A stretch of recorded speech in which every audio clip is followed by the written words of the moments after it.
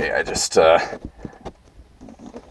Perfect. Okay, sorry about that, had to make sure it was ticking. Well, we just saw the Blaire Glitch Project. Yeah, strange that the lead character's name is Blaire. That's true. I think, I didn't think of that. Okay, so, So you normally do these. You can go first. Say your thoughts. I gotta collect mine. It's a heck of a movie. I know. Make you feel some things. I'm still trying to gather my thoughts too. This is probably the craziest movie in theaters right now, and Furious 7 is playing.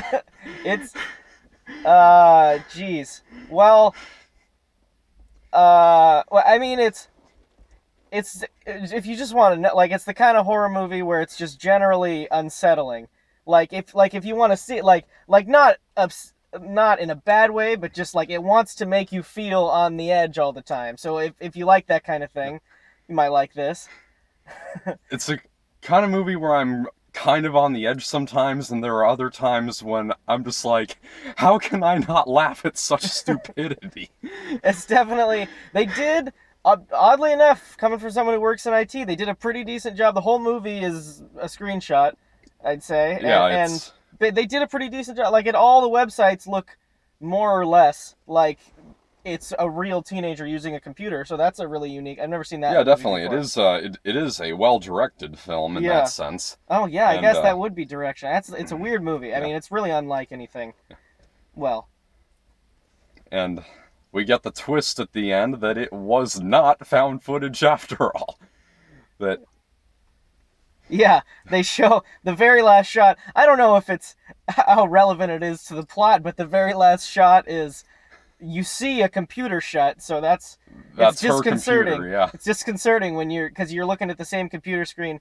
The movie takes place all like time. It's in real time. There's no cuts or anything. It's all like that. I guess the movie's probably about an hour and a half. So what happens in the movie is about an hour and a half. Yeah, this film actually is one long take in one house. Yeah. I mean, you see glimpses of other people's house through cameras. Yeah. Although the sound is obviously edited and amplified because a lot of the Skype content is totally loud. Yeah. No, I mean, true. It would not. It's a little. I think in the theater specifically, they had the sound up really loud. The trailers were, gosh, there's just constant startles throughout all the trailers, and the trailers were, I feel like, longer than normal, but I could just be because it was just unsettling. And so the sound was up really loud. You could hear there was. At first, you're like, oh, is the movie just them talking and just their computers making noise? Because she plays music at the beginning, and it's like, oh, is the soundtrack just going to be the music she plays? But maybe they want you to feel that way and not notice when they play loud noises or when they play, like, deep bass.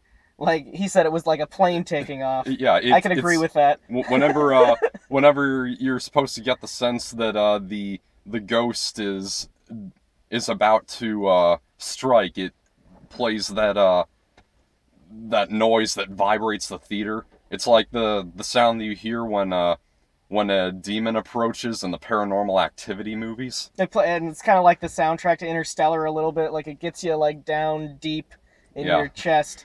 Although this movie at first wanted to make it seem like they didn't really have a soundtrack. Like, there's no outside movie things coming into the movie. But they couldn't fool me. they played some. There were a few times where there's stuff happened and nothing actually made a noise, but the soundtrack made a really loud one to make you feel it. But I mean, as far as that goes, I don't know, it was better in the trailers for sure as far as jump scares go. Yeah. I guess. Oh, go ahead. Okay. I was going into this expecting either something, I was thinking that this film might work if it was like a satire on the horror found footage genre. Sometimes it kind of feels like it is. Sometimes it does feel like it is. It's like taking the the thought literally that when you do all this this junk and put it online and talk rumors about somebody or stuff like that, it's gonna come back to haunt you.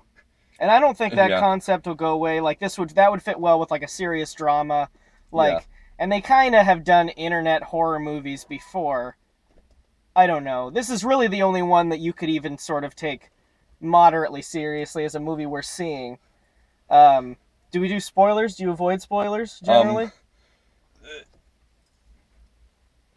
Well, I guess we should try to avoid it. Okay. But So I'll say, at one point they kind of allude to that it's a bad idea, but I can tell you the whole movie takes place with some friends on Skype. It's Skype, Yeah. and they like, none of them really like attempt to physically leave. Like a couple times some people do, and then people end up trapping themselves in rooms further inside their house, and then one character kind of makes a play to go outside. But I would say that's one thing that I'm a little confused why, like, near the beginning, there's a whole thing going on. Trust me, it's not good. If you were there, you'd want to get out. Yeah. And, like, people make less of an effort to physically remove themselves, like, run to their neighbor's house than you might think. And so that's maybe something that I could... Character's motivation is a little confusing there. That's just for me. Well, especially the lead, the lead character's motivations are confusing. Because the ghost always sends like these links to videos containing their secrets, and even at one point, Ken he tells he tells Blaire, don't click on it, don't click on it. Every time, like a moth to flame, she clicks on it. Yeah, she did. She clicked on it. Yeah. Although one of the characters then said on their screen, I can't stop it or something, so maybe it downloaded. But then no one ever really mentioned Sometimes it it downloads itself, but... Oh, you know what? It didn't, because it comes up... What she did click on comes up later, and characters weren't aware of it. So I guess she just was... I don't know. The characters themselves... I are relatable maybe to some teenagers. I mean, they weren't... I wouldn't say... It's a little bit of the horror movie trope where they're like, annoying. Like, annoying teenage... But they were funny. They were relatable at times. They weren't well behaved in any manners of their lives. But I mean, I guess you don't expect teenagers to be. So it depends. Although they all seemed older than teenagers now that I think about it. I think everyone in the movie was older than me, and I'm 20. So, I don't know. But we'll just accept that they're in high school. Well, you seem to be taking this movie more seriously than I am. I know. Oh, it's hard. I mean, there are moments, especially when the ghost just starts playing calming music that have lyrics that just kind of relate to what's going on. Like some song about lying. I don't even remember what it was.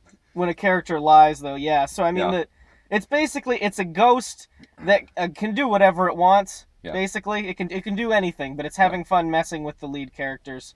Yeah. There's even it gets to the point where the ghost starts playing Never Have I Ever with them. Yes, not even, that's like a significant plot point, that's like 20 minutes of the movie, I'd say. Yeah. Well, I'll say... It does a countdown with them, to get the person that it has in mind to admit, the stuff that he or she did to her in real life. And there's so much going on that you just can't think. It's all I could do was just laugh. I'm running out of time, but can I summarize my thoughts? I suppose. I thought this was going to turn into a longer one. No, but I guess you gotta go. I wish I could stay longer. I'm going to try and make it for more of these. Yeah. So I don't want to cut anyone, but so basically, I liked the way I filmed it. I don't know. I liked the way the movie was laid out. I thought it was neat, and they did a really good job with it. In the end, I agree with that too. Yeah. Yeah. In the end, it's a little. like, just for me, it was, I don't know if I want to say silly. Like, it's a horror. Like, the deaths are exaggerated for not really any like, the ghost doesn't really have motivations to do that, just to be mean. Like, it's so in the end, it's definitely a silly movie. Like, no one, it's silly, but I mean, it is unique. Like, I'll give it what it deserves, and it definitely is. It's unlike any movie I've seen as far as the way it's put together, and it's a legitimate, I mean, view of what a computer screen is actually like. So in that way, like, they do some boring things, like just like at the beginning, download things and click on things, and for some reason, like, you're not bored by it. Like, I was interested. I'm like, oh, I can do this on a computer too. I don't know. It stuck with me in that way. What do you think? Yeah, those are kind of my thoughts on it too. It's very well directed, and but it had me laughing though, and I still am not sure if that's what it intended. I'm doubting it was, but I would kind of recommend it. It's probably among the middling films that are out this year. Yeah, if horror movies are your genre, then this one is probably better than a lot that I've seen, at least. It's not like, despite what I said about liking, just personal preference, the sort of the startling and stuff, because it gets to me, and so I don't love horror movies, this kind of horror movie, because definitely, like, personal preference. So if you don't like being startled a lot or whatever, it's not like this movie's terrible, but it'll get to you a little bit. But I'd say if it's definitely, as far as horror movies go, it's one of the better ones I've seen, especially of this sort of type of, like, teenage blockbuster horror movie, for sure. You're definitely better at coming up with words to say quicker than I am, than I do. Sorry, okay, it's a habit of mine. I would like to address a few of the trailers. There was the one that actually kind of had me shaking. The Gallows. Oh yeah, jeez. It looks like it's another found footage movie. All it is some girl trapped in a room that's red tinted, and she's crying, and like the first shot, you gradually start to see this figure to her left just move slowly closer and closer. Yeah, not even really walk, just kind of slide in. Yeah. And the only jump scare in the whole thing is just some part where a rope grabs her neck, and it's the whole thing's red. Did you mention how red it was? Yeah, it's red, and it's all in one room. I have no idea what that's about, but it looks frightening. Yeah, I mean, if that's one just from the trailer, I know I wouldn't be able to handle. Well, so I don't think I'll be seeing that one, but I can. If that's your thing, you're probably pretty excited by the trailer, I can imagine. And speaking of found footage, it looks like M. Night Shyamalan is doing one of those too. Yeah, which looked also very freaky. But maybe not. The Visit is his next film, and we keep thinking maybe this will be the one that the